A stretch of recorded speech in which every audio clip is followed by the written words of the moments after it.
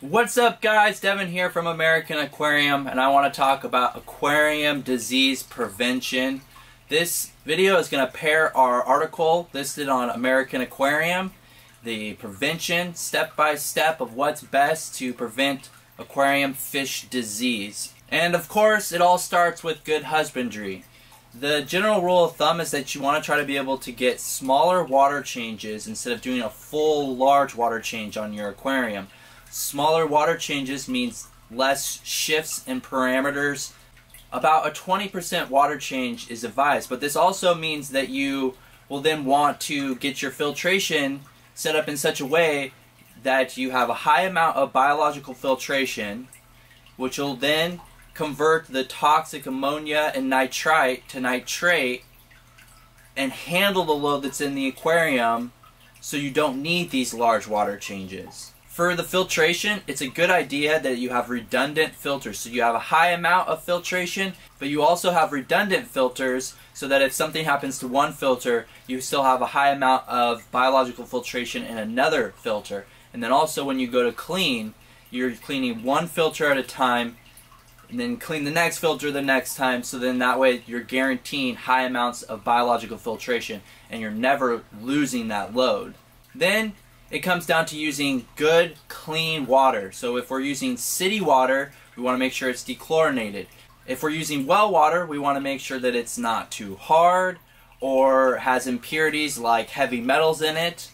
And then if you're using something like spring water, RODI water, you want to make sure that it is remineralized. We'll come back to remineralization, as this is a very important key to prevention. Another good general rule of thumb for good husbandry is to not overfeed, plus also use quality foods. Lower quality foods, one of the major reasons not to use them is that they are not as digestible. So the fish will take in the food, but much of it's being passed through the fish and not even being utilized by the digestion, and is just being passed right back into the aquarium. So it actually adds more to the load of the aquarium that now needs to be filtered out. There's also lots of work about what good quality food can do for the fish itself, keeping the immunity boosted, giving it energy, and ultimately giving it best health long term. It's super important in freshwater aquariums that a KH and a GH reading are in check.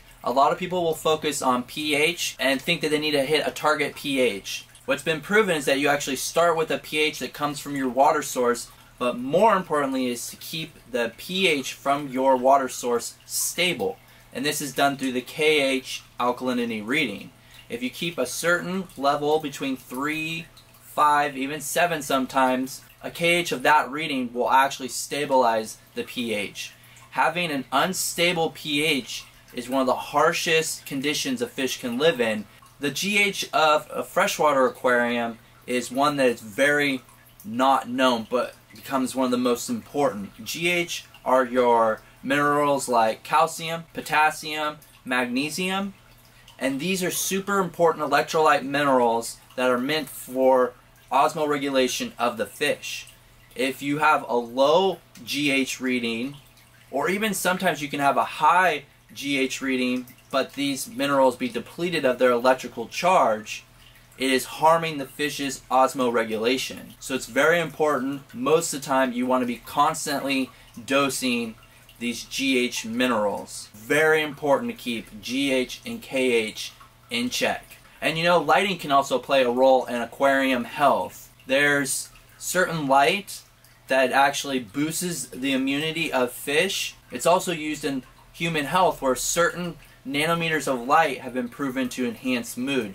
Same for an aquarium.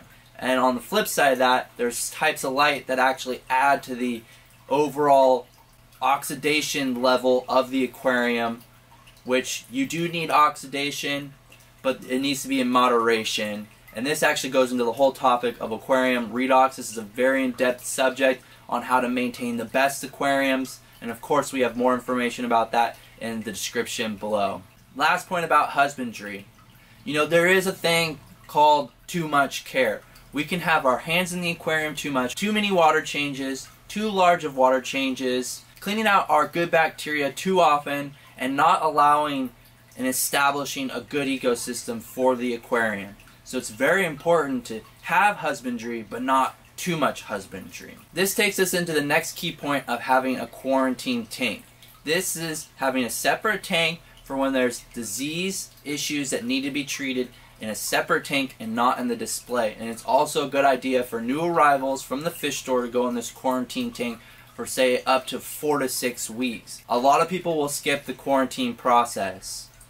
Along with a quarantine tank, there should be certain medications that are kept on hand.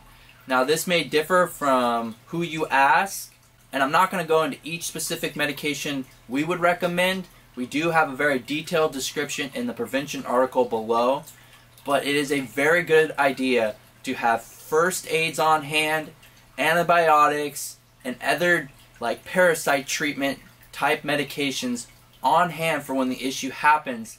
I want to briefly touch on that there is a point where you want to consider not treating a fish. A fish could be older in age, have weaker genetics, and just the treatment alone could be harder on the fish, allowing them to naturally bounce back with natural remedies, making sure parameters are in check. Using electrolytes constantly is huge, but if you have these things in place, a lot of times fish can heal naturally, and you provide them with just a comfort of life of taking care of them but not treating. The last aspect of good aquarium disease prevention is having an aquarium sterilizer. This is a debated topic if they're really needed. A lot of people think of them as just clarifiers, and there is science to being able to get actual sterilization, which is bacterial through virus control, versus just clarification. We have other information, other videos about how to actually achieve this sterilization. So for the most part, that includes our talk about aquarium disease prevention. We have more detailed information in the description below. Take a look if you want to know the hows and whys of what we recommend, what to keep on hand. I really appreciate you guys. Thank you so much for watching our videos, taking a look at our articles. I look forward to talking to you next time. Bye.